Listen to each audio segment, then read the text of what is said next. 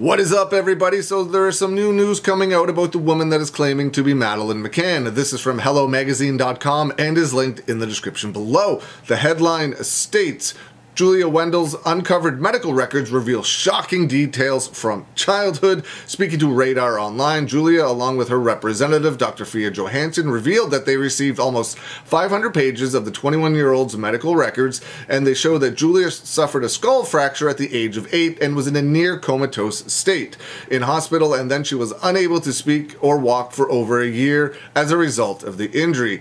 Dr. Fia Johansson also revealed that Julia does not remember any of it in regards to the injury. Dr. Fia Johansson also recently told the publication that they have now submitted a DNA test for Julia, saying if the results come back that she's British or from that area, then we are going to continue our investigation into Madeleine McCann and communicate with the detectives in Portugal. We have a lot of evidence right now that shows Julia was definitely trafficked to Poland from another country by an international sex trafficking group. I sure hope that Julia does find the answers she's looking for, whether she's Madeleine McCann, whether she's another missing child, or whatever the truth may be. I sure hope that Julia is able to find the answers she's looking for. I have communicated with Dr. Fia Johansson a couple of times now, nothing big, just some messages back and forth, and she is very nice.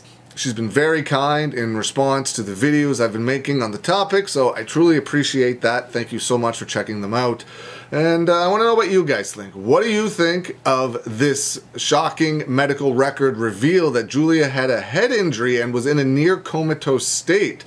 That's some pretty big news. Let me know what you think. Leave some comments below. I hope you're having a good day, and I'll see you again soon.